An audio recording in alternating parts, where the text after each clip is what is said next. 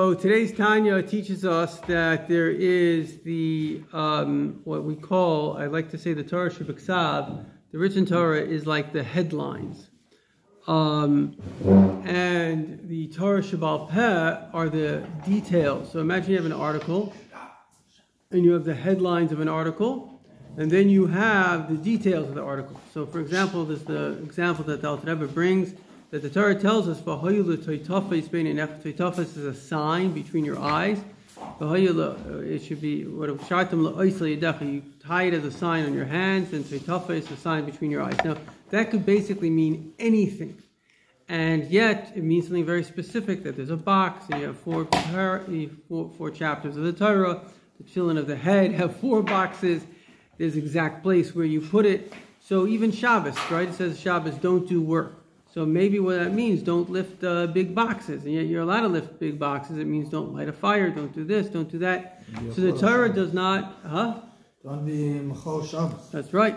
So the Torah does not actually have, the Torah is not understood unless you have Torah Shebal Peh, unless you have the details of the Torah.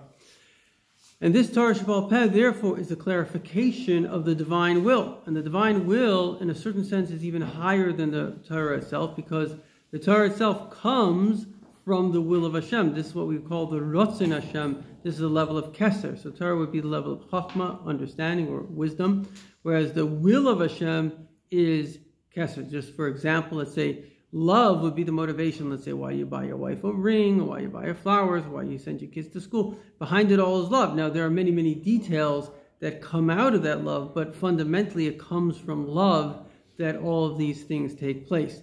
And therefore, when we go into halacha, we're actually getting connected directly to Hashem. That's why a lot of people would like to say, have this kind of vague relationship with God. God's my friend, and He's so beautiful. But in a way, what they're touching is almost like people like art, and they like a nice painting, and they like a nice bath, and they like a nice, view. You're touching this kind of beauty. Beauty is very beautiful. But you're not touching necessarily, if you're in a relationship with somebody, it's not enough to say, oh, wow, I enjoy being with you, it's so sweet. But what if the guy asks you for a favor? Are you going to do it? So the point is that a real relationship requires listening to the needs and doing the will of the other person. So on the contrary, it's our humility to do the will of Hashem, letting yourself aside. It's not difficult. That's the problem with love. The love can be selfish. It's how it makes me feel. The love that is selfless is what's good for the other person.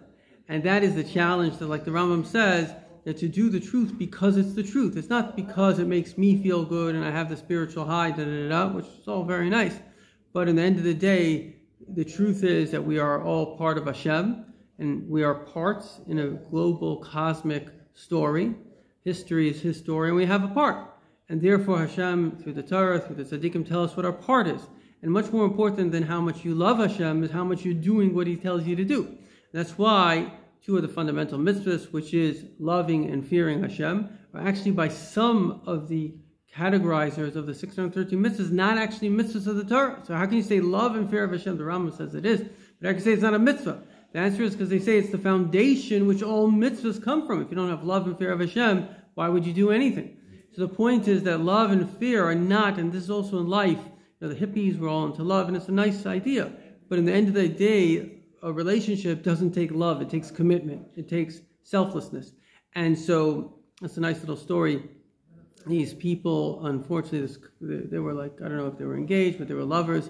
And with the Holocaust, they got separated. And it turns out that they were looking for each other, and they both thought the other person died. And the lady ended up in Port Elizabeth. And one day, this guy rocks up. He's bent over. He's all, the Holocaust took its toll on him. And she's registering the Jewish people that comes. And she says, Chaim, don't recognize me? And this was her beautiful love. And he's like, whoa, Esther, whoa. Turns out, in the interim, they had searched for each other for years. They both thought each other had died, and they had gotten married. So Esther says to Chaim, listen, we're married. We got to forget about each other, and that's that. And they lived literally 2 blocks away. They raised families. They had nothing to do with each other for 40 years.